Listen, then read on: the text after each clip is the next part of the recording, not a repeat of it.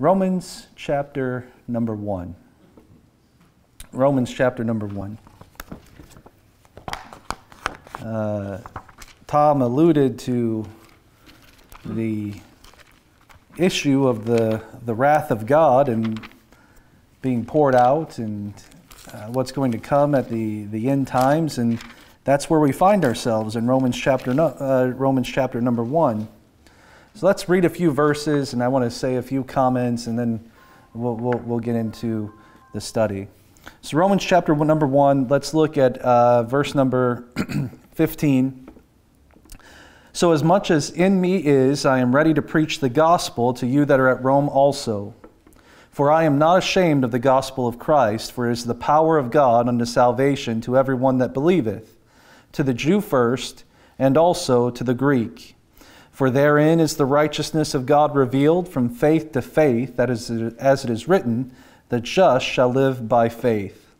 For the wrath of God is revealed from heaven against all ungodliness and unrighteousness of men who hold the truth in unrighteousness.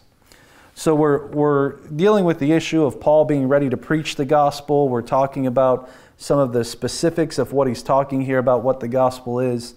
And as we go down, I just want you to understand the issue that Paul is telling what the gospel is first, or he's going to tell you about the gospel and how it's the power of God. But then what's the very next thing that he gets into? You notice the very next thing that he gets into, he doesn't immediately go over to Romans chapter number 4 and deal with the issue of justification, or Romans 4 or 5. Or what he does then is he then reminds you of why you need the gospel. He reminds you of why the good news is necessary. He reminds you of the state that you were in, the state of a lost person. What you see, when you're in unrighteousness, what is the problem that you have? The problem is that if you've not been made right with God, the wrath of God is going to be poured out against unrighteousness. And so you need to realize, Paul wants you to realize why the gospel is important. You may be, as a lost sinner, they may have been in a situation where, I know I haven't trusted this gospel, but so what? So what? You know the attitude of people, right? Yeah, so what? Well, Paul tells you what. He tells them that the wrath of God is revealed from heaven against ungodliness and unrighteousness of men. So you need righteousness. You need to be right. How do you become right? How does one become right? You can't make yourself right. So that's where God comes in. But he says in verse number 16, where he's talking about that the gospel of Christ and how it's the power of God unto salvation to everyone that believeth. We've dealt with those points. But he says to the Jew first and also to the Greek. Why make the distinction here? Obviously there are some dispensational distinctions in your Bible. There is a difference between Israel and the body of Christ. In verse number 14, it was the Gentile division between the Greeks and the barbarians. And now, in verse number 16, it's a dispensational division between the Jews and the Greeks. But what does this reference to Jew and Greek mean? Why does Paul say to the Jew first and also to the Greek? So throw out three things to you. So first, what does that mean? Well, it could mean that in the gospel of grace, the Jew comes first. Does that sound right? No. It could be that in the gospel of grace, Paul would go to the Jew first. And it could mean that a gospel went to the Jews first, and then a gospel went to the Gentiles. To everyone that believeth, to the Jew first, and also to the Greek. So I think what you find is that number 3 is the correct position. What Paul is saying is that when Christ preached to the Jew, then the Jew was able to get saved. It's the power of God to everyone that believes. When Christ is preached to the Jew or to the Greek, and they believe, both are saved, right?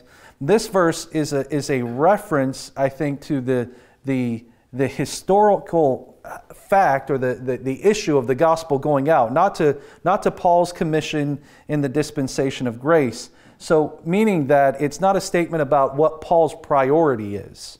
Paul doesn't always have to go to the Jew, and the Jew takes first place under the dispensation of grace. No, it's a statement rather about the equality, both of the Jew and the Gentile. The Jew, you're going to find out when we go over into Romans chapter 2, the Jew doesn't have a privileged position today. So there's a lot of Christianity that talks about how we need to take care of Israel and we need to get Jews back to the homeland. And so they play all kinds of commercials on Christian TV for you to pay to get, Russian Orthodox Jews a plane ticket to get back to Jerusalem because you need to bless Israel. Well, that's not what God is doing today. And so, anyways, the Jew doesn't hold the privileged position. It's not talking about the commission, the order of evangelizing in the dispensation of grace. Paul is referencing the dispensational position that the nation of Israel, I think, has had up to this time. Mark chapter number 7. Go back to Mark chapter number 7. Always hold your place in Romans chapter 1. So that way we can quickly flip back to it. But I'd like you to go to Mark 7.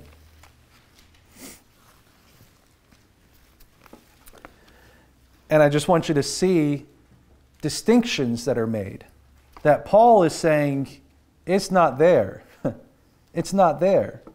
In Mark chapter number 7 and verse number 25, Mark 7:25, the Word of God says, "For a certain woman whose young daughter had an unclean spirit heard of him and came and fell at his feet. The woman was a Greek, a Syrophoenician by nation, and she besought him that he would cast forth the devil out of her daughter. But Jesus said unto her, Let the children first be filled, for it is not meet to take the children's bread and to cast it unto the dogs. And she answered and said unto him, Yes, Lord. Yet the dogs under the table eat of the children's crumbs. And he said unto her, For this saying, go thy way, the devil is gone out of thy daughter." This woman, not a Jew, who was Christ sent to? Christ was, he said in Matthew chapter 15, "I am not sent but unto the lost sheep of the house of Israel." So I'm not sent but unto Israel. So Mark chapter number 7 makes a very clear distinction in verse number 26 that this woman was a Greek. She was not a Jew. She was a Greek. That's why this passage is important. Because the woman heard of Christ, and she comes to Christ. She heard of him and comes to him. What was her desire? What did she want? Did she want gold, silver, precious stones? Lord, please make me wealthy. Please make me powerful. She had an unselfish request for her daughter, which had an unclean spirit. Now, if this woman was a Jew and she came to Christ with this faith that, hey, I've heard of him, I'm going to come and fall at his feet, Christ's response would have been different. But because this woman was a Greek, what did Jesus say unto her? Let the children be filled first. Who is Christ referring to? The Jew. What did Paul say in Romans chapter number 1? The Jew first, and also the Greek. And here he's speaking to the Greek woman, and he says, Let the children be filled first, for it is not meet to take the children's bread and to cast it unto the dogs. He's conveying to this Greek woman that your time has not yet come. I've come to Israel. I've come to take care of the house of Israel, and it's not your time. And Christ wasn't, up to this point, he wasn't going to take care of it, right? He wasn't going to resolve her request. And then if he didn't do that, what would you be left thinking? Wow, Christ, that was really unmerciful of you. That was really tough to call the woman a dog and send her off with her daughter suffering. But notice what she said. She answered and said unto him, Yes, Lord. She acknowledged Israel's place and Christ's ministry to Israel. She acknowledged that. And when she acknowledged Israel first, and she said, "Yet the dogs under the table eat of the children's crumbs." Lord, I'm not trying to take you away from your ministry. I know you've come to the nation of Israel. That is your ministry. I'm a Gentile. I have no right to be blessed. But even us dogs, we get the overflow from the Master's table. The crumbs that fall off, and we're able to lick them up. Lord, can I have a crumb? Something that I'm not worthy of. I'm acknowledging my position as a Greek. And the Lord said unto her, "Go thy way." Notice what he says. "For this saying, go thy way." Because she acknowledged the ministry, that the Jew first and then unto the Greek, go thy way. Now, I'm superimposing what Paul said back onto this, right? It's not like Christ came and said, "I'm going to come to the Jews first, and then we're going to go to the Greeks." And he came out and he told them what Paul was. He was going to call a man one day, and I'm going to send them out to the Gentiles. That's not what happened. Obviously, dispensationally speaking, we know that God's plan was always to bless the Gentiles, but through the nation of Israel was how it was going to happen. Turn over to Acts chapter number 3. I want to take a look at another passage, Acts chapter number 3. So on the timeline, if you're thinking about Acts chapter number 3, this is when after Christ has been crucified, after he's resurrected, and after his resurrected ministry, some think that, okay, now the distinction is gone. Even the dispensationalists who say that, yes, there's a difference between Israel and the body of Christ, they think everything changed after the cross, and that now they were going to everybody. Acts chapter number 3, let's look at a few things. Acts chapter 3, look at verse number 25. I like verse number 24. That's not my point, so we're going to start reading in verse 24 because I like it. And I'm the one that's up here, right? So I can determine which verse we start with. Acts chapter 3, verse 24. "Yea, and all the prophets from Samuel and those that follow after, as many as have spoken, have likewise foretold of these days." I remember trying to understand the book of Acts and what was going on here. And Acts 3:24 was very helpful to me because I know that when he says, "and all the prophets from Samuel," I know that from Samuel, what started with Samuel was a king. When you go back in the Old Testament and you read Samuel, Samuel's the one who anointed Saul, and then he's the one who anoints David. And what did God promise to David? A throne forever. And what is it that all of the prophets from Samuel and those that follow after have spoken of? They foretold of Israel's kingdom. Not a kingdom for all the nations of the world. Not a kingdom for everybody to partake of, and we're just today trying to build up God's kingdom upon this earth all across the globe. That's not the plan. The plan was for Israel to have a nation, a land, a nation, a people, and a kingdom with a throne sitting in Jerusalem. Very specific. Very specific. Verse number 25. What do the 12 apostles and Peter say to the people that they're speaking to in Acts?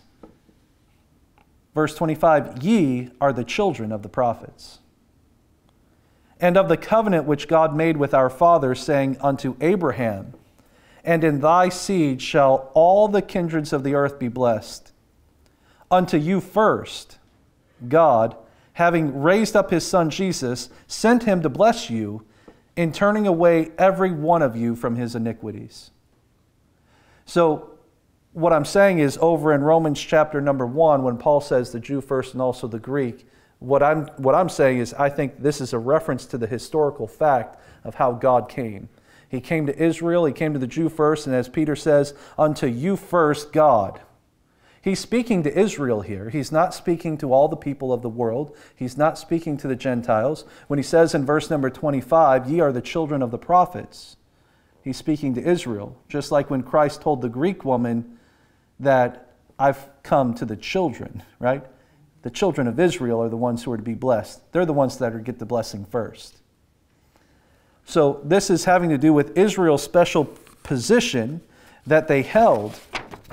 And the church today, looking at the issue between the Jew and the Greek and the issue between Israel and the Gentile, they either ignore the distinctions or they say we have become Israel. They completely do away with the distinction between Israel and the body of Christ. And Romans will show us that that is not the case, nor is it God's purpose. It's not God's purpose to do away with his plan and purpose for Israel. He's not done with them completely. He will return unto them. He's set them aside for a time. You know what? Go over to Acts chapter number 13. One more point.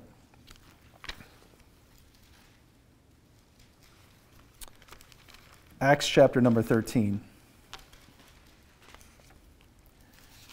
Now, for you Bible students, what's going on in Acts chapter number 13?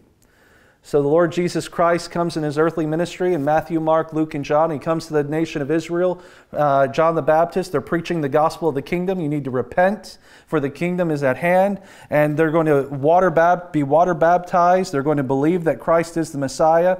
He is crucified. He's buried. He's risen. Peter goes out in the early part of Acts, and he's preaching to Israel. And he tells them that you need to repent and be water baptized in order to get the forgiveness of sins. And you come over and you have Stephen preaching to the leaders of the nation of Israel in Acts chapter number 7, and he's testifying unto them about how they're stiff-necked and how they've always rejected what those prophets said. You know, over in Acts chapter number 3 when it says, "Ye are the children of the prophets," they rejected what the prophets said. So much so that they didn't just reject them, they weren't just apathetic towards the prophets, they hated the prophets and killed them. And that's what Stephen told the leaders of Israel. And so what did they do to Stephen? They killed Stephen, just like they killed the prophets. Stephen's like, "Thank you for proving my point." I'm sure he wasn't saying thank you as he was being killed there. But so then what does God do? Israel rejects their Messiah. What is he left to do? What God does is he comes over and he saves a man named Saul. Says, "You're going to be Paul, and I'm going to send you to the Gentiles." And Paul starts this ministry that's going on from Acts 9 to 13. There's a bit of a transition here. God shows to Peter what he's going to be doing. And in Acts chapter 13, Paul goes out and preaches. Now, what is Paul? What is Saul? He's a Jew. So where does he go first when he starts preaching? He goes into the synagogues. And what does he say? Acts chapter number 13, let's look at verse number 44. Acts 13:44, "And the next Sabbath day came almost the whole city together to hear the word of God." Oh, wouldn't you long for that? Wouldn't you long for this Sunday? The whole city of Warren came out to hear the word of God.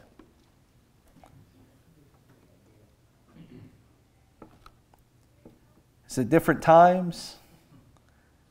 Are we not preaching a seeker-friendly message that's friendly enough to get all the people out? Paul, on the next Sabbath day, came almost the whole city together to hear the word of God. But when the Jews saw the multitudes, they were filled with envy. Isn't that a history lesson for you right there? Here, Paul is going to be preaching God's goodness available to all people. And when the Jews see it, do they rejoice? They don't rejoice. They want to keep it for themselves. We're the seed of Abraham. We're the sons of the prophets. We're the sons of the fathers. What are these no-good dogs, these Gentiles? What do they have any business partaking of our benefits for? They were filled with envy. And spake against those things which were spoken by Paul, contradicting and blaspheming. Why did they speak against those things that Paul spoke of? They were filled with envy. And they let their emotions guide their thinking process. And they spoke out against what Paul was saying. not because Paul was false, not because they could prove Paul wrong, but because their wicked hearts didn't like that he was sharing good news with Gentile dogs. Verse 46. Then Paul and Barnabas waxed bold. I mean, don't take these words for granted. Can you imagine Paul and Barnabas? The whole city has come out. They're saying words, and these Jews don't like it one bit. Well, maybe we should water it down a little bit. Maybe we should kind of, hey, Paul, you're a little blunt. Maybe you should just rein it back in a little bit.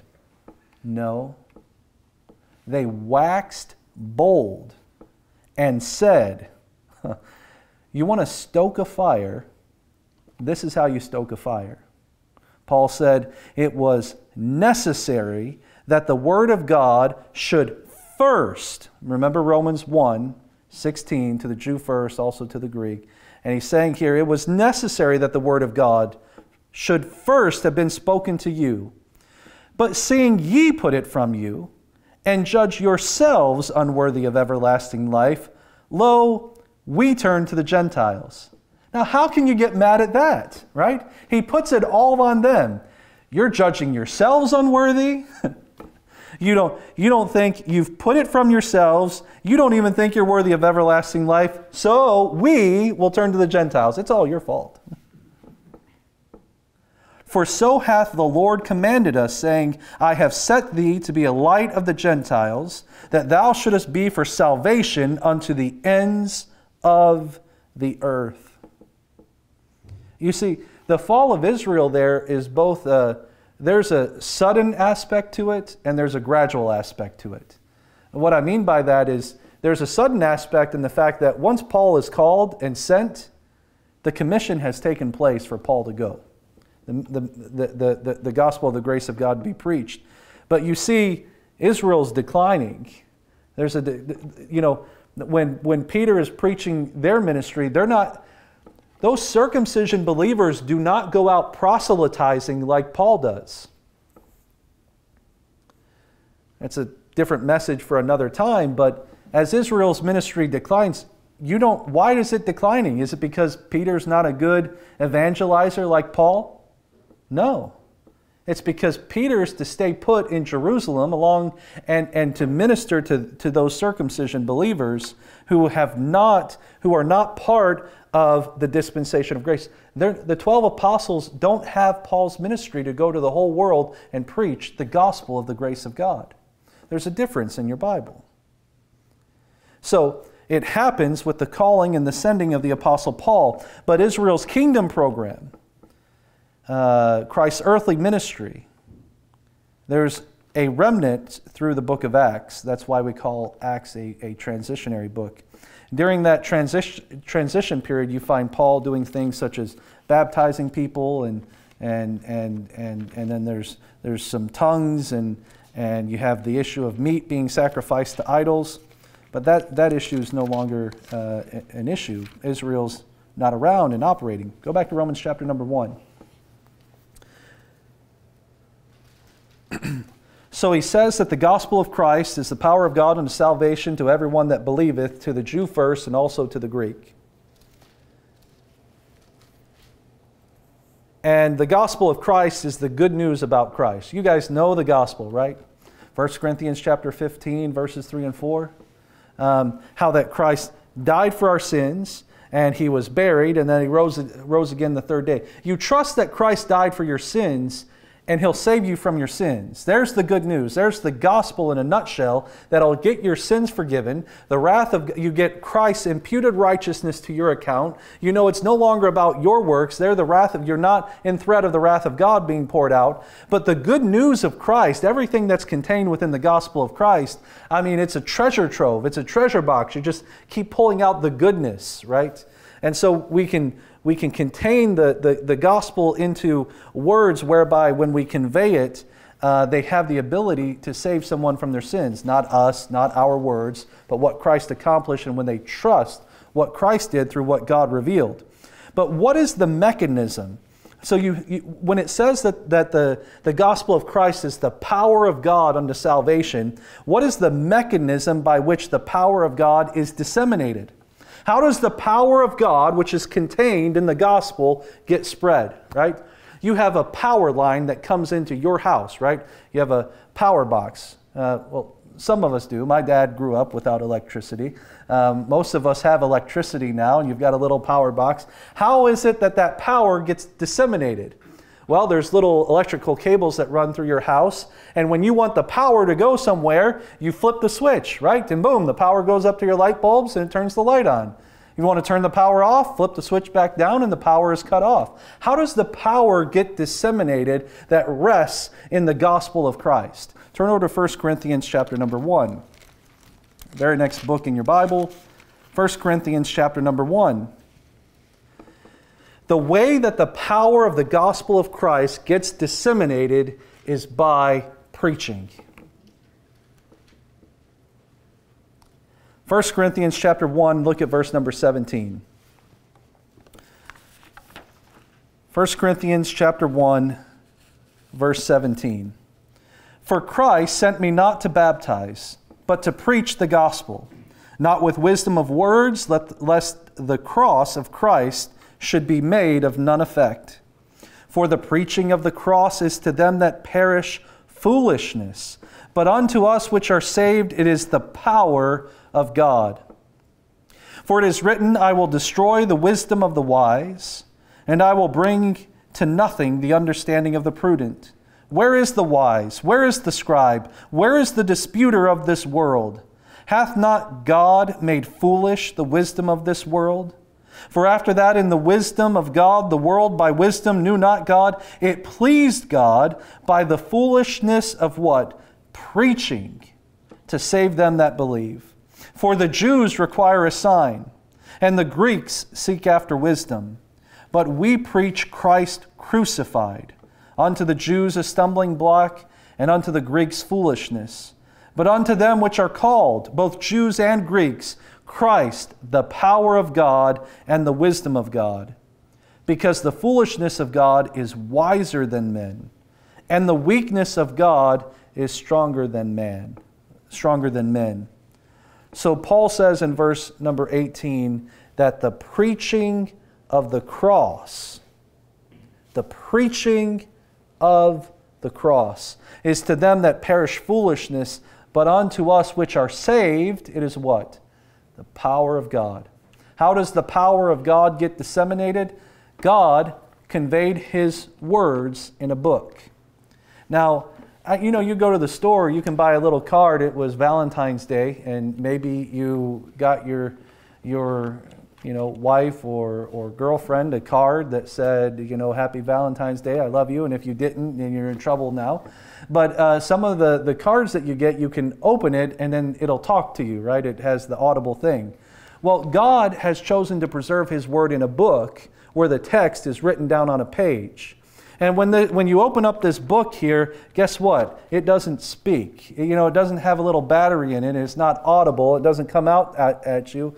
The way that the power of the gospel of Christ and that gospel is disseminated to people is through the preaching of God's Word. The preaching of God's Word is not relegated to a pulpit where someone stands up into a pulpit and preaches every Sunday morning, and then we get people who stand up there and preach, and we call them preachers, right? The only people who preach are not the people who, are standing behind that wooden box up there that we call a pulpit. Joyce goes out to a birthday party with her aunt, which is not her real aunt, but she calls her aunt, and preaches to her aunt the truth of the gospel.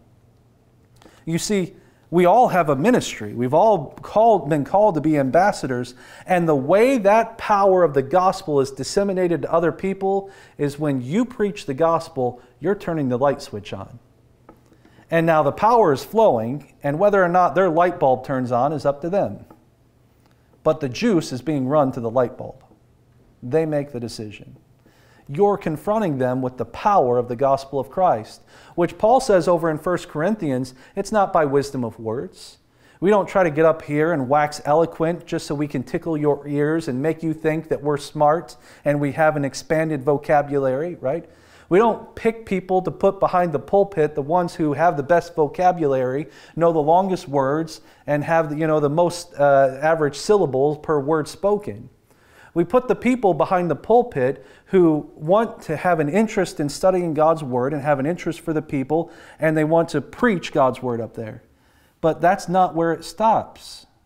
It continues in all of us. The church, the body of Christ, it doesn't sit there and say that only your preacher is to preach.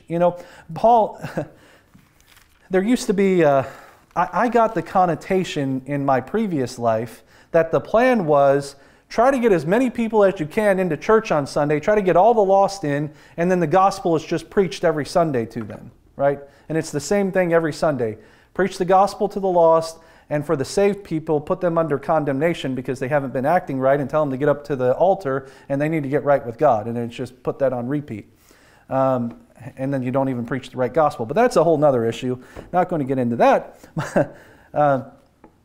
My point being is that when the truth is shared here, we're a body.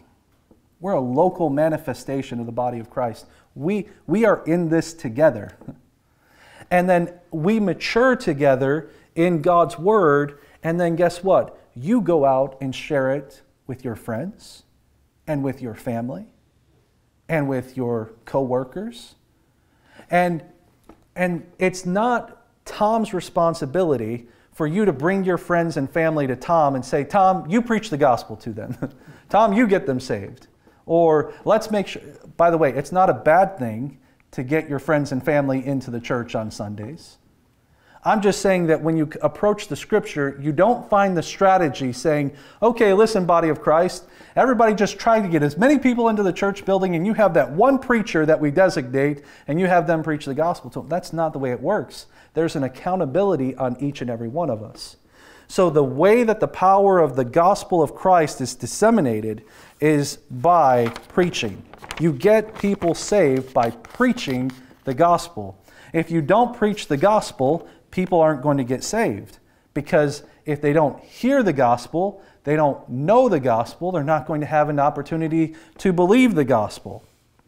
So we preach Christ crucified, not as shame, not as his defeat, but as his ultimate triumph and our ultimate triumph. Through his death, he defeated sin and death and the power of the adversary, the power that he holds over each and every one of us. And it's the most beautiful and the most exquisite love story that you'll ever find, right? Don't waste your time buying the Harlequin Presents or whatever it used to be. The best love story that you'll ever find is in the Bible. If you're a man and you like to read and you like, some good action stories and war and things like that, the Bible's your book. And if you're a lady and you like relationships and love stories, and the Bible is your book. It's so beautiful. The love, because you have someone who was completely innocent, voluntarily dying for the guilty, which he loved in order to redeem them. Isn't that the best love story? Redemption. The gospel of Jesus Christ, this good news of what was accomplished, is the only good news that has the power to save a lost sinner. So we must preach the gospel. Yes, but we must preach the right gospel. It's not enough just to love someone else and want them to be saved, and you share something with them that's not the right gospel. Just because you have the right intentions doesn't mean that they're going to be saved. Telling someone you need to invite Jesus into your heart has no ability to save them, because they'll still be lost in their sins, because they're not going to put their faith in the fact that Christ has died for their sins. So when we preach the gospel, we need to be clear that you're a sinner And the penalties of your sin is death. But the good news is that Christ came and took your place and died the death that you lawfully should be dying. And He died for you, and He saved you from your sins. If you trust that He saved you from your sins, He'll save you, and you'll have eternal life. But anything other than that, well, you go to church, you understand the point. Preach the right gospel. And we should preach the gospel in a way that people know they need this good news, that it is vital, that it is so vital it is like they're getting ready to cross a vast desert, and this is the water that they so desperately need to get them through their journey. When we preach the gospel, we should realize the power of the thing in which we're holding, right? Look over at Luke chapter number 5. Luke chapter number 5. I ended last week saying I knew I had a note somewhere down in my notes that was on my mind at the time, and I said I'll share it with you next week. It's just a simple thought, but you may recall I just shared this statement when we ended last week. Luke chapter number 5.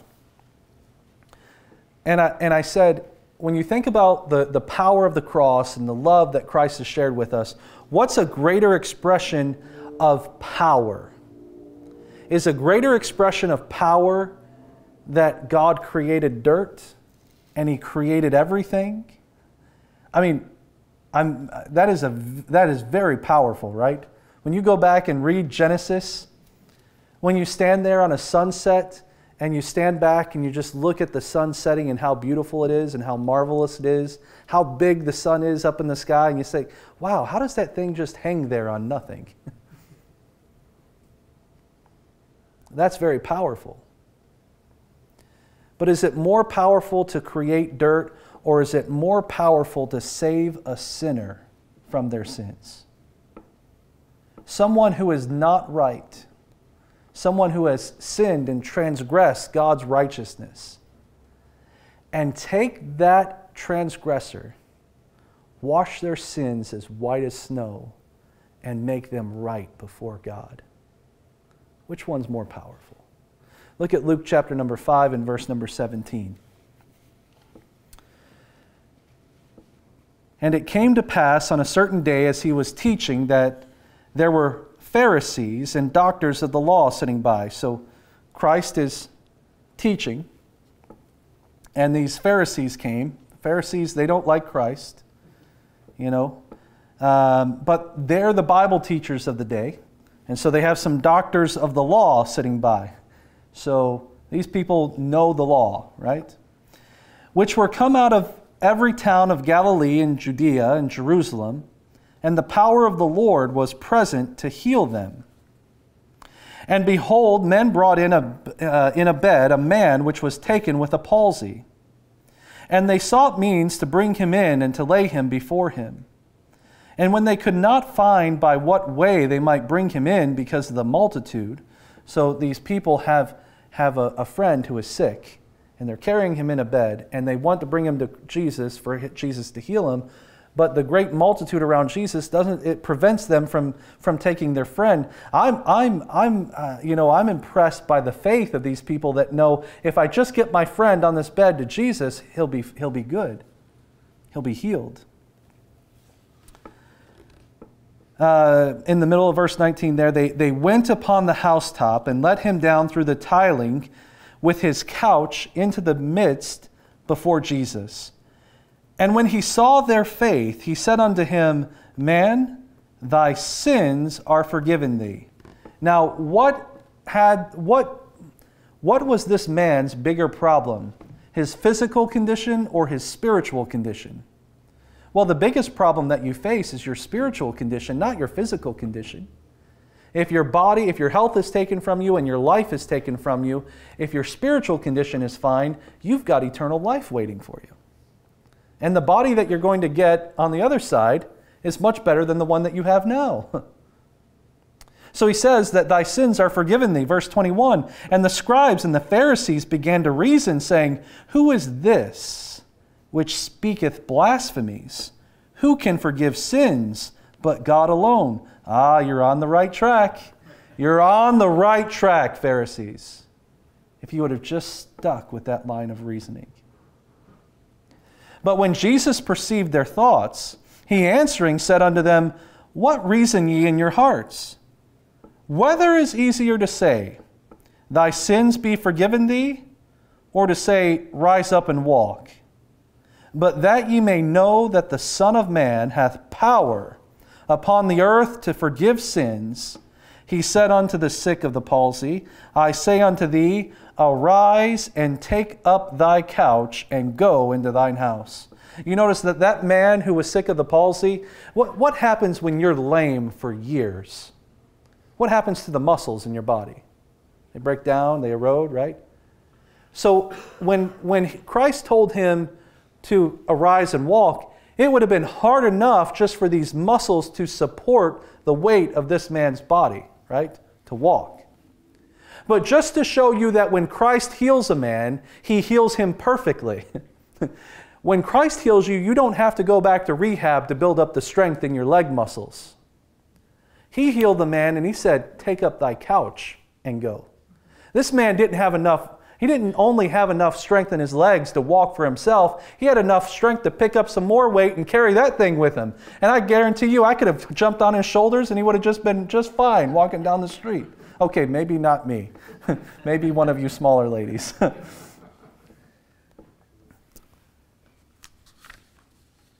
But what my point is when Christ is saying to them, when he says, verse 23, whether is easier to say, thy sins be forgiven thee, or to say, rise up and walk? Christ is saying, it's obviously easier for me to heal this man's physical condition and say, rise up and walk. It's much harder for me to say, thy sins be forgiven. But just so you know that I have the power to forgive sins, I'll also heal his physical body, which is really nothing for me to do. Just so you know that I have the spiritual power to forgive sins. And so when I think about I want to link that back into the power of the gospel of Christ. What's easier for God to do? Create the world, make the dirt, or to save a lost sinner? It's easier for him to create dirt than to save a man from his sins. In Genesis chapter number 1, when God spoke the world into existence, do you find Christ hanging on a cross? Why not? Because it was much easier just to speak the world into existence and have the dirt appear. When Christ wanted to forgive you of your sins, he couldn't just speak it into existence. Why? Because God is just. The justice of the law, the demands of the law had to be met. There had to be a perfect sacrifice.